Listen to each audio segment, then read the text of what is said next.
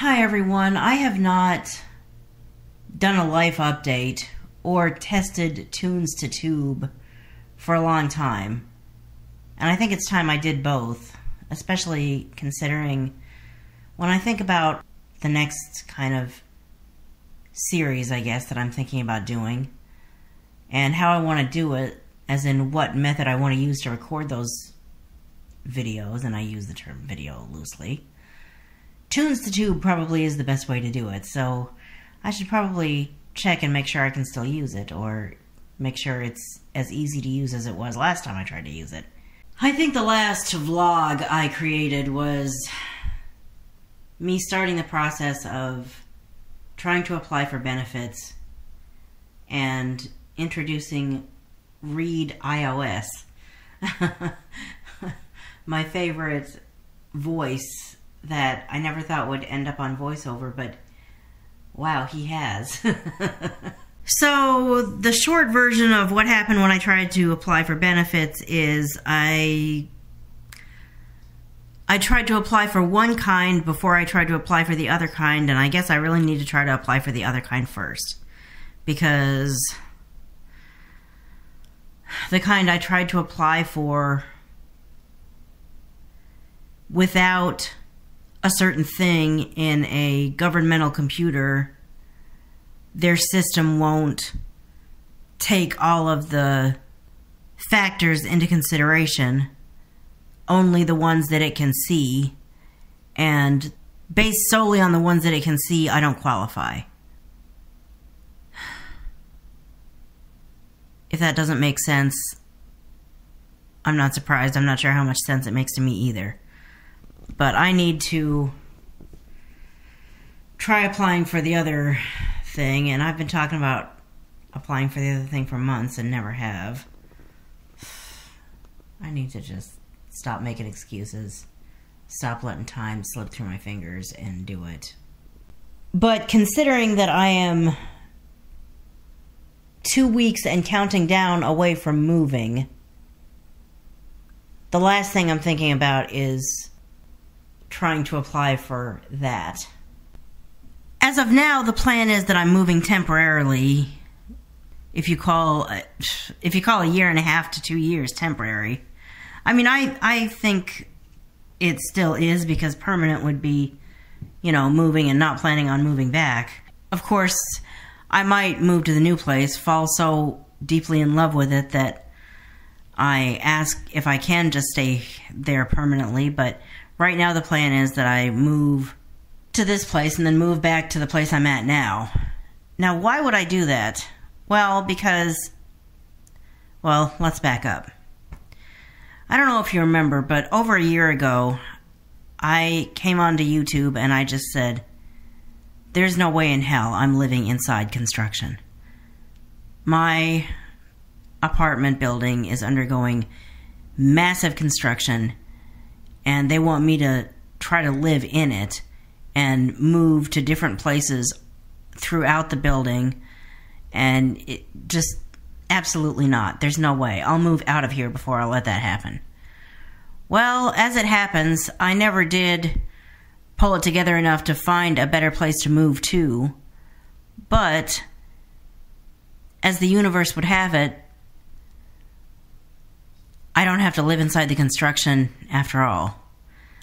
What happened was, the relocation team, the people tasked with helping people move all over the building for the duration of this project, called me and said, one thing we are offering people is the opportunity to move out of this building for the duration of the project to another building that isn't being remodeled, and let them stay there until the remodel here is finished. I ended up saying, one of the two places that you're offering to move people to is too far away, but if I can get an apartment at the other place, I'll do that. Well, they were able to get me an apartment at the other place, the place that's close enough for me to even think about living in, and so I'm feeling much better about moving to that location for the duration of this project than trying to live inside a constantly changing environment that's constantly being altered as the whole place is being remodeled. So that move is on tap for a couple of weeks from now. I'm not going to promise a moving vlog. I'm not going to promise anything as far as vlogging or whatever. I have this idea that I want to vlog, but then not always will I create a vlog and actually edit it and post it. I mean, there have been vlogs that I've started to create and then either not followed through on them or created the rough draft and then editing them and posting them ended up never happening.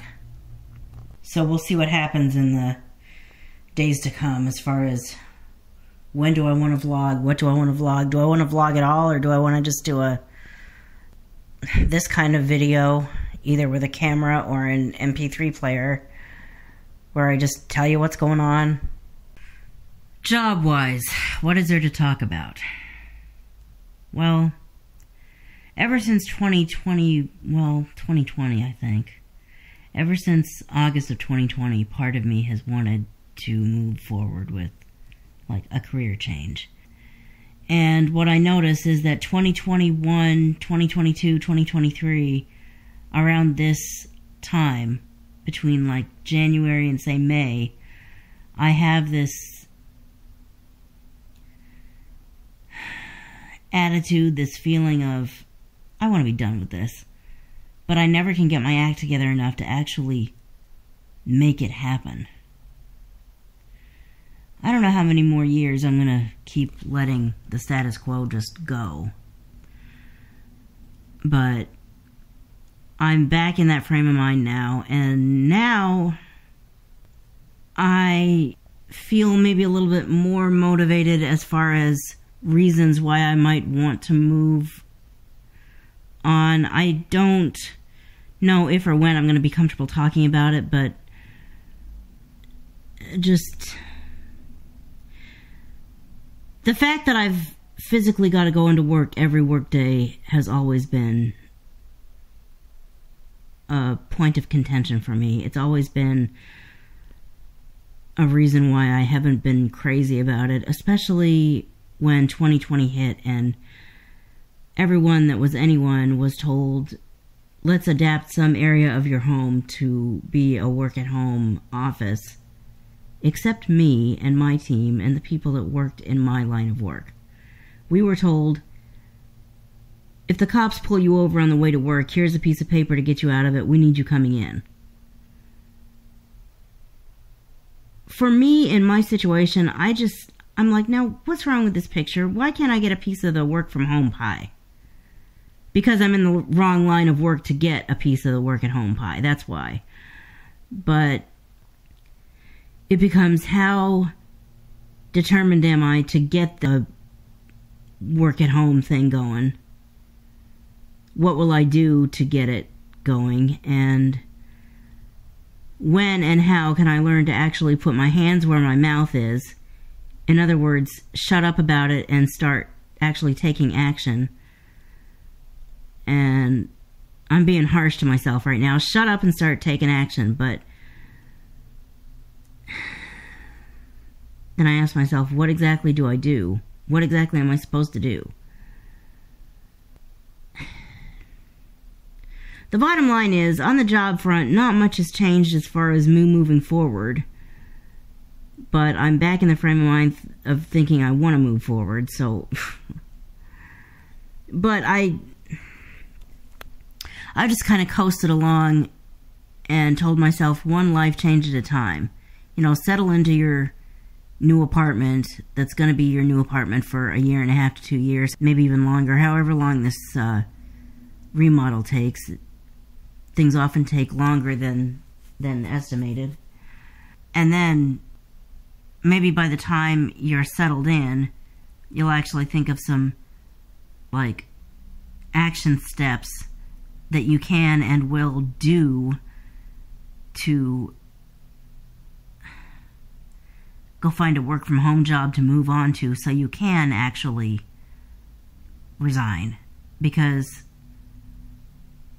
I think the most foolish thing I could possibly do would be to quit my good job without a job to move on to. Because in spite of the things that I gripe about as far as this job, I've also got a lot to be grateful for. There's benefits here that I've never had. Could I find them elsewhere? I hope so. But are they not things to be grateful for while I have them? Yes, they are. And at the same time, do I want to either find a job that's more conducive to the lifestyle that I actually want, or go into business for myself and build that lifestyle for myself? Yeah, I do. So there's a lot of talk and not a lot of action going on with that, but that's where I am in terms of that. Let's see, what else is there to talk about? I should talk about this new series I'm thinking about doing, but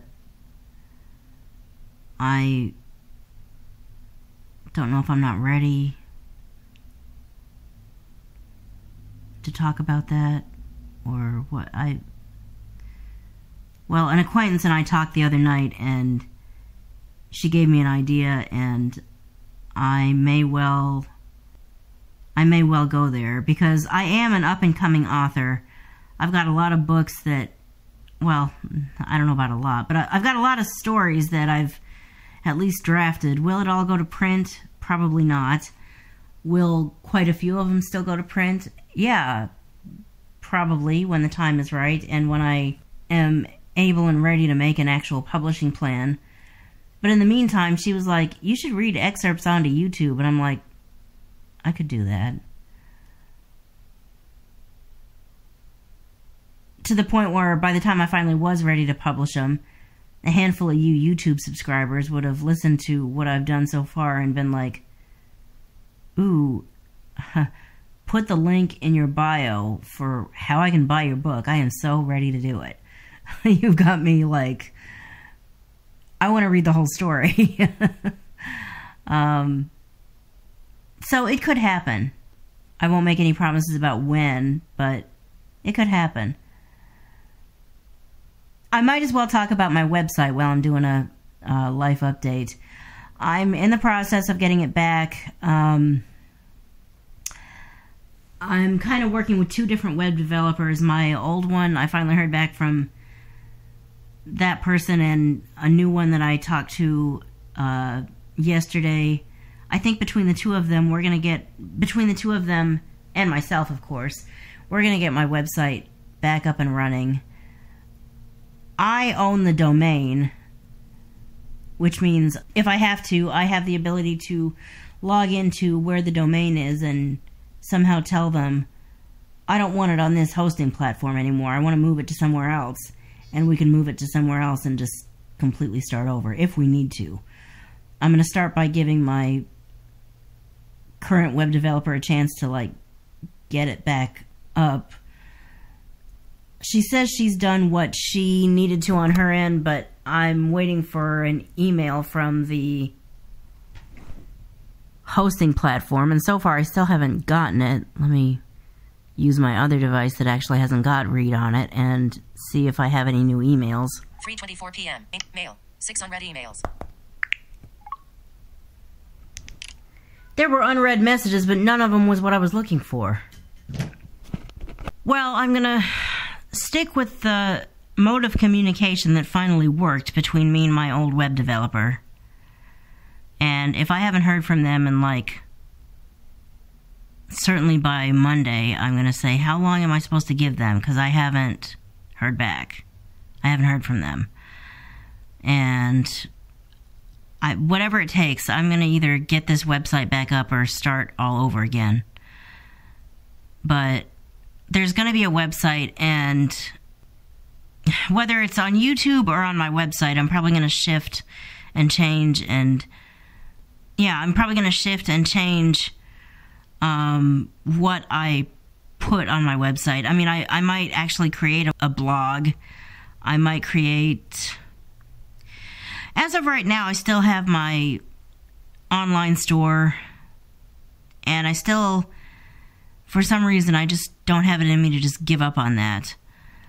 However, I was telling my acquaintance the other night, yeah, YouTube is just as good a place as any. I mean, when I get my website back up, when I get my website back up, I can put it up there too. But I mean, people weren't going to my website when it was up. And she said, well, that's because you were trying to promote things on your website that wasn't really what you wanted. And she's kind of right. I mean, I'm not saying if anyone wants to buy my stuff, I don't want them to.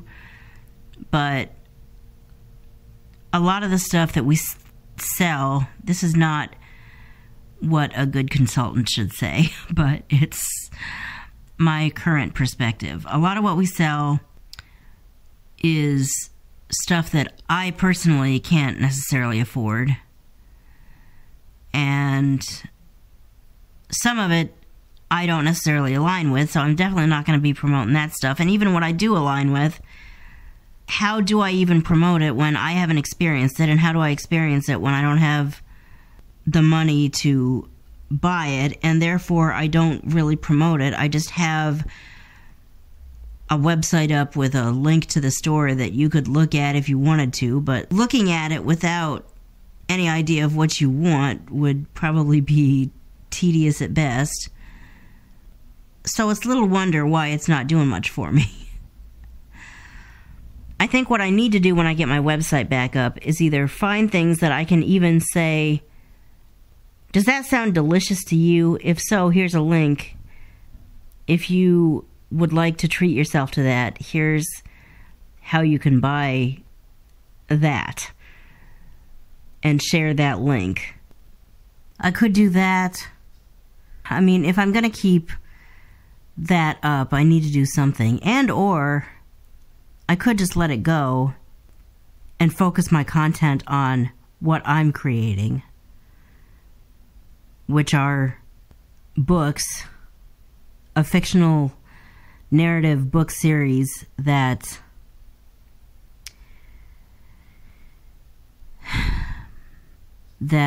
is me using my creativity and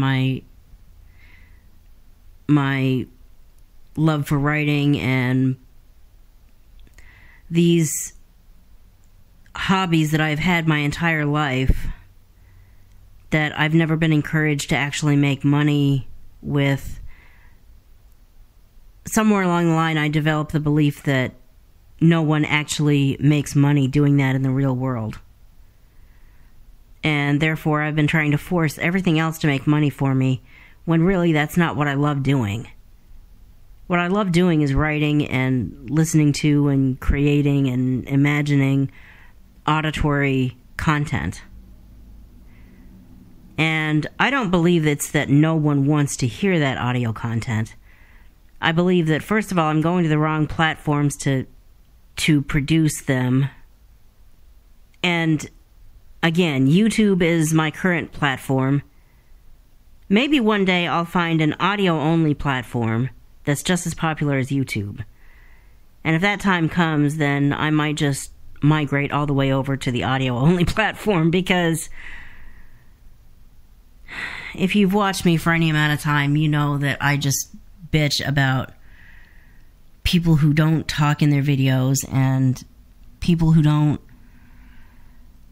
do this and people who don't do that to make my ability to watch YouTube pleasant or enjoyable or worth it.